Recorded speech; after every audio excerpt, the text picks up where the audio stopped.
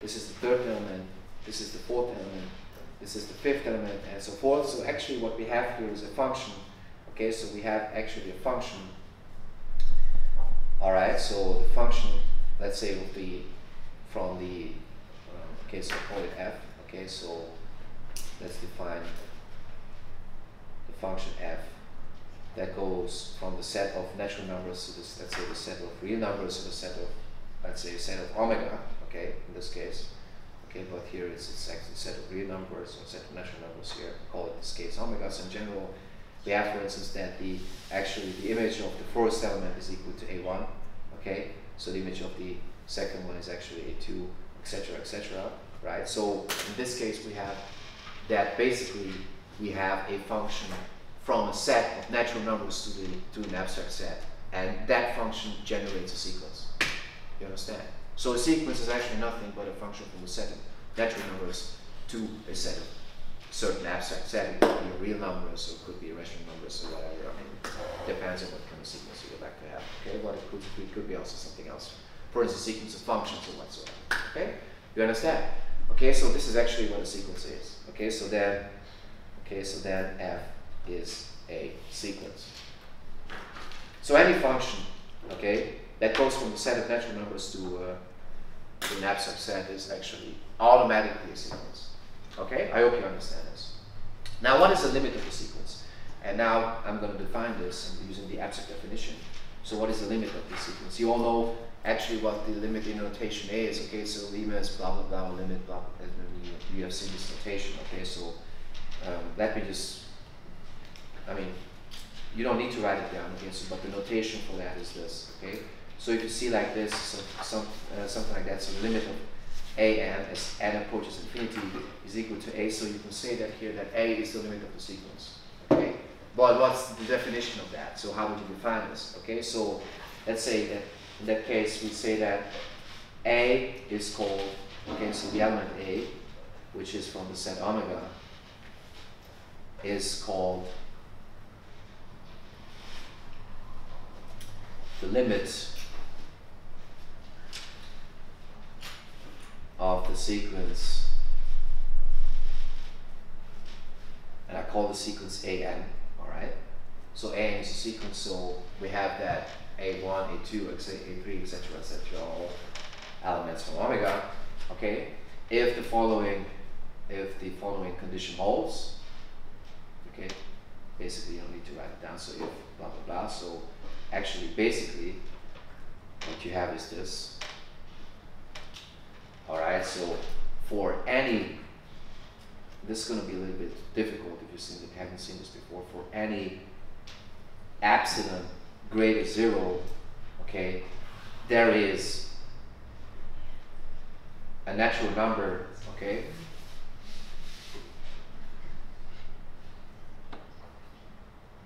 and I call this natural number n prime, okay, or capital N, let's say. Okay, so capital N is also an element of the set of natural numbers, okay, such that for every natural number which is not less than the number of capital N, we have that the distance, okay, so the distance of these two, namely all following members to the limit, is strictly less than epsilon. Okay, so that's the definition. Alright, so suppose that, you know, epsilon is just an arbitrary small distance, okay, let's say like 1/2 billion or something like that. So let's say it's an actual small distance. Then no matter how small that distance is, you can find a member from the sequence from which all following members have a distance to the limit which is strictly less than epsilon. You understand this? Let me repeat. So that's the definition. Okay, so lots of people find that very, you know, challenging and intellectually, you know, demolishing, let's say. Okay, but this is an indirect definition. So what would be actually the limit? Just imagine that. So for instance, let's say, I mean, just let me give you an example. So what the limit of the following sequence would be in constituting that definition. So let's start with the element 0, and then 1/2, then 2 over 3, then what? 3 over 4, next. What's next? Intelligence test?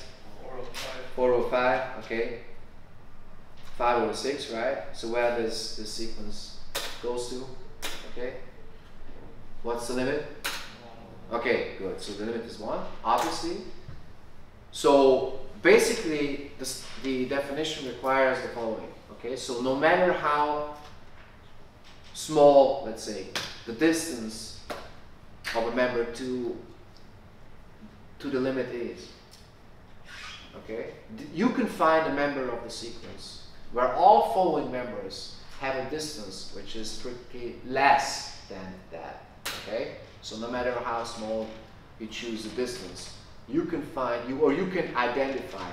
Okay, you can identify a member from the sequence from which all following members, so all upcoming members, have a distance to the limit which is strictly less than that. Okay, so even that. Okay, so all following members will have a distance which are strictly less than that. Okay, the battery is low, guys. Okay, sometimes this is what I suppose. Let me answer your question. Maybe I can save some.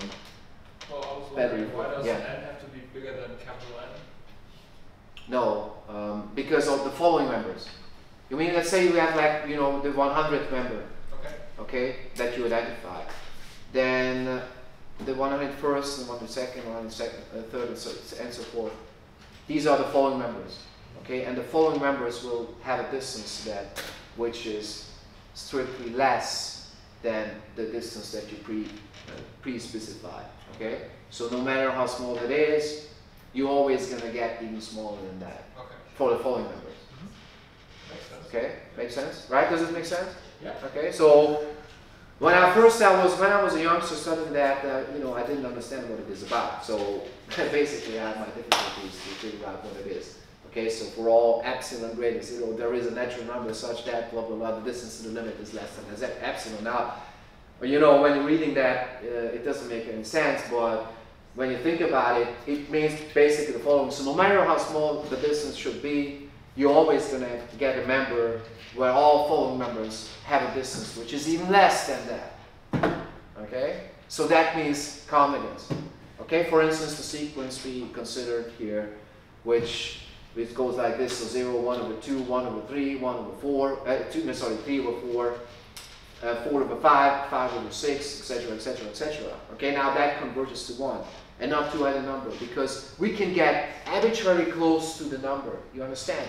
So convergence means that you can get arbitrarily close to the limit. Okay, so if the limit exists, there is a possibility to get arbitrarily close to that, but you never reach the limit. That's also an interesting point. Okay, you understand? Now, let me just, okay, so illustrate, maybe I have some battery left, I'm not sure, okay?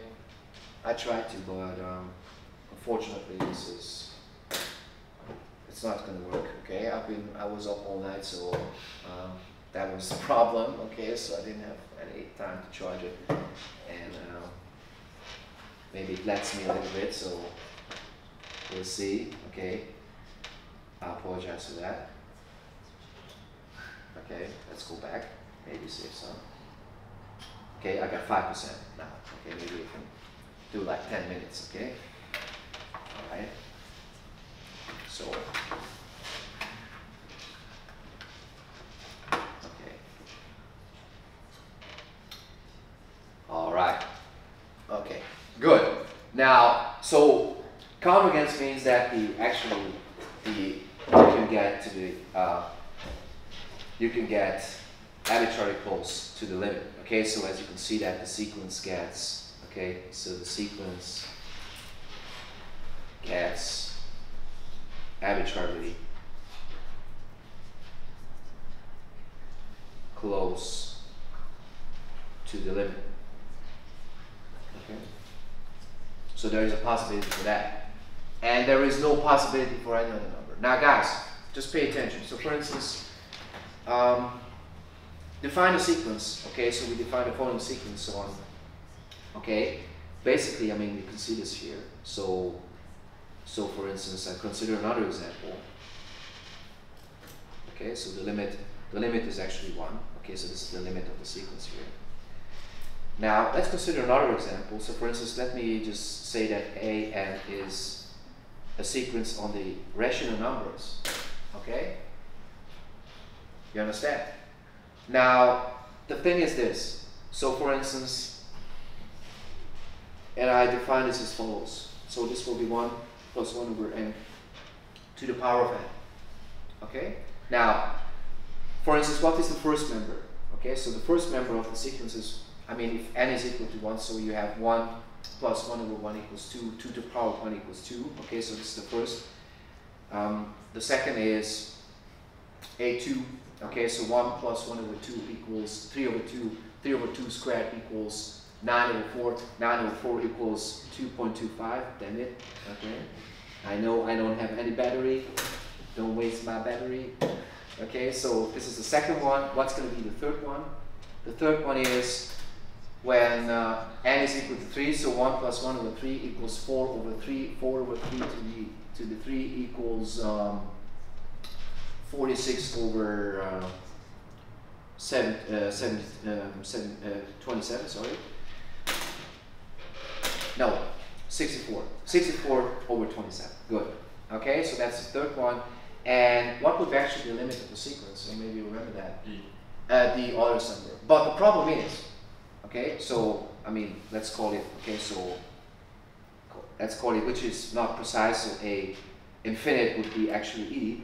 But, okay, this sequence, okay, so this number is not a rational number. So that means that the sequence an does not have a limit, guys. Have a limit here in this case, because that is a sequence which is defined on the set of rational numbers. So even the sequence of rational numbers, okay, might not have a limit in this set of rational numbers. Okay, that's the point. You understand? So basically, it's very important, guys, where you define the sequence. Okay, that's okay. So depending on actually, it's all this sequence does not have a limit in Q, right? All right. So although you might, I mean, you'll be familiar with the orders numbers, so that's very important. So this thing does not have a limit. Okay, understand? Okay. Of course, the limit is e, but e is not a rational number, right? Okay. So since it's not a rational number, the sequence does not have a limit in Q, right? It has a limit in R, but it doesn't have its limit in Q. So if, let's say, if you constitute that as a sequence on Q, okay? So the sequence would only have a limit if we specifically define that to be, you know, the set omega would be actually the set of real numbers, but we didn't define real numbers yet, so I'm going to do this here also in this chapter, okay? All right, let's see where it goes. Okay, you understand this? Okay, now there is actually a very important theorem which states that so if a sequence has a limit, then the limit is actually always unique.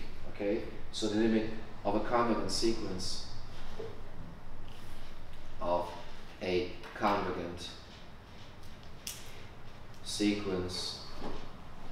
is unique.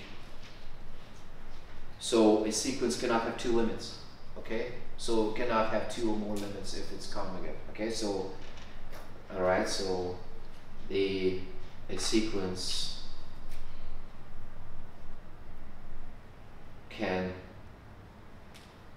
cannot have two or more different limits.